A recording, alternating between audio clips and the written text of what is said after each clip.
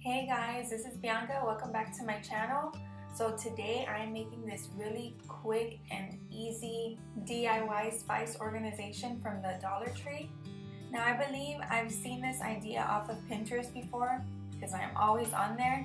But about a year ago my husband took me to a cooking class and I seen something like this when we were using the spices, but I just never thought that I could actually find these little magnet tins from the Dollar Tree. And I seen them and right away I thought of organizing my spices. So that's what we're gonna do today, and let me go ahead and show you the items that you need.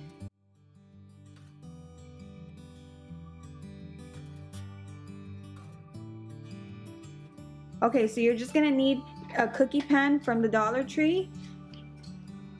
This is a 13-inch by 9-inch. And then these magnetic tins, they come in a 2-pack.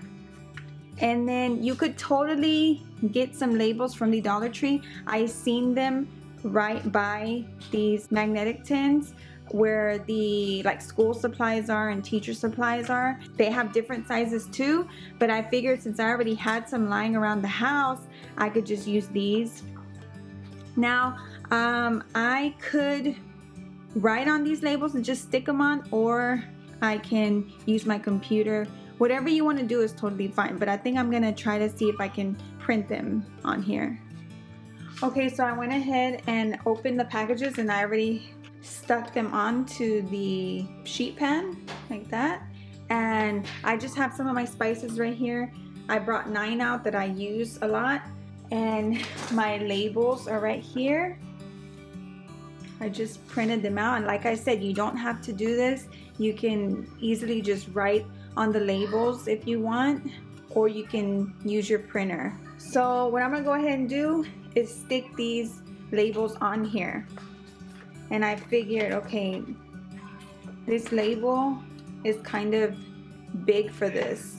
And they also do have bigger ones. They have them about that big, but I didn't need them that big, so I decided to get the smaller ones.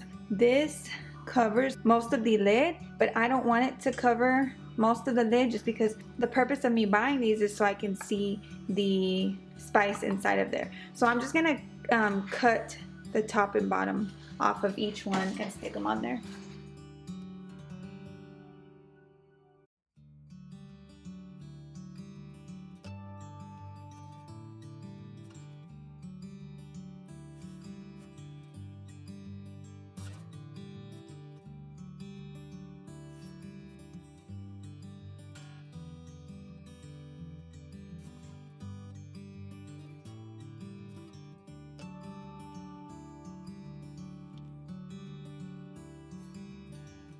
Okay, so I have all of the labels on here. Now I'm just gonna go ahead and add my spices to it.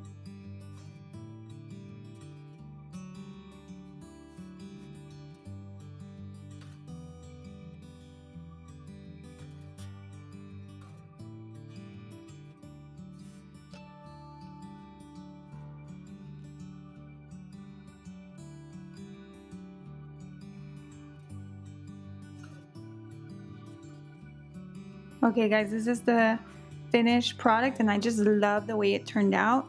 What I'm going to do is put it right here. I did like it better turned this way instead of long ways. So it's just right here next to my oven and where my counter is at. So I'm gonna put it right here like that. And yeah, that's pretty much it, you guys. It was a quick and easy DIY that I really love, and I hope you guys enjoyed this video. And if you did, please give it a thumbs up, and I will see you in the next video. Bye.